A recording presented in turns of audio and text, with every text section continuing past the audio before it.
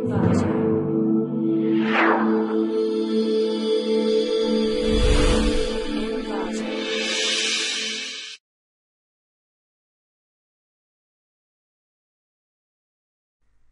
and welcome to clickmyproject.com. This video is all about explaining the project description, workflow of the modules and demo of the project online shopping cart. Let's start from the project description. The project we propose online shopping cart aims to develop a website which provides an online shopping for the customers in a most secure manner. The future of this project includes various like customers are able to do their shopping faster and efficiently without hesitation, gain new customers with search engine visibilities, eliminate the travel time and the cost, provide comparison shopping, enable deals, coupons and group buying, remain open all the time, create markets for nickel products, provide lower cost of the products. The module we propose on this project includes admin module, user module and access level module. Let's start from the admin module. Admin can log in into our system and can access the service as follows. Admin can view their own profile details, update their profile details and change password routinely for security reasons. Admin can add, delete, update and view the product details. Admin can add, delete, update and view the vendor details. Admin can view or delete the user who were registered with our system. Admin can view, update or delete the order details. Admin can view the top 5 products along with the graph reports. The data flow diagram for the admin is as shown below. The next module would be the user module. The user can log in into our system and can access the service as follows. User can view their own profile details, update their profile details and change password routinely for security reasons. User can search for a product and the product to the cart and continue shopping.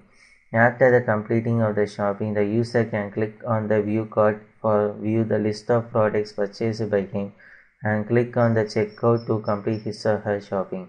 At the end of the purchase, a mail will be sent to the user regarding the order status and the delivery status. The data flow diagram of the user module is as shown below. The overall flowchart for the above project is shown below. So far we have discussed about the project description and the workflow of the module. Let's start from the demo of the project. This would be the home page for our project. The user or a visitor can just browse on the sites for getting product information by clicking on the menus or by typing on the search keyword. For example, if the user or a visitor search a keyword by typing a laptop on the search button, it produces the related results for that keyword. The user may either click on the read more or just start browsing with the other menus. When the user click on the read more icon, it just produces the results of the product information and its description. The user may either click on the add to cart, which would be reflect on his cart history. And the user may start browsing the sites for purchasing the other products. For our examples, printers. The user may click on the read more button and click on the add to cart. It would be added to the cart details. When the user had browsed all the products what he wanted to be purchased, after that the user may click on the view cart details. It displays the list of products which has been purchased by this user. The user may either update the number of quantities or may delete the product which has been purchased by him, or can add a coupon, a discount coupon to get a discount amount. When the user has just updated the details, the user can just click on the checkout button.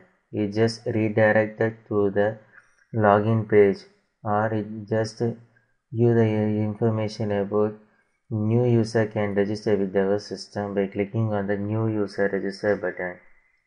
For example, If the user have registered with our system, and the user can log in into our system by typing their email address and their password. By clicking on the login button, it will redirect to their user account. By clicking on edit your account information, the user can update their own profile details and change their password. The user can finish their purchase by clicking on the view cart, which has already been seen by him. By clicking on the checkout button, now the site will redirect to the checkout button, which contains the product details which has been purchased by him, along with the total amount of the purchase details. It will ask the user whether the user may pay the amount by PayPal, bank transfer, or cash on delivery. The user may choose any of this method, for example, cash on delivery. On clicking on the confirm order, it will just produce a status as checkout successful. Thank you, we have received your order and have started processing it. Like that, the number of users can log in into our system and can browse for the product and can get purchases online itself. The next module would be the admin module. The username for the admin is admin@admin.com and the password is 12345. By clicking on the login button, the admin can log in into our system. The first page would be the home page, which contains the latest 5 orders and top 5 products. The services offered to the admins are dashboard, categories, product, customers, orders, vendors, coupons, and settings. By clicking on the dashboard, admin can view the latest 5 orders or top 5 products. By clicking on the view details icon, the admin can view the order placed by the users. The admin can update the order status by clicking on refunded, failed, denied, cancelled, shipped, or processing, and click on the add status button. It will just reflect as processing. The next menu would be the categories menu. By clicking on the categories menu, admin can add number of menus in our sites by clicking on add category. The admin can add number of subcategories to this category menu. The next would be the product menu. Admin can add products to our sites by clicking on the add product.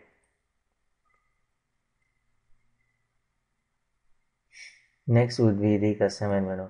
Admin can view the customer details by clicking on the view on the action column.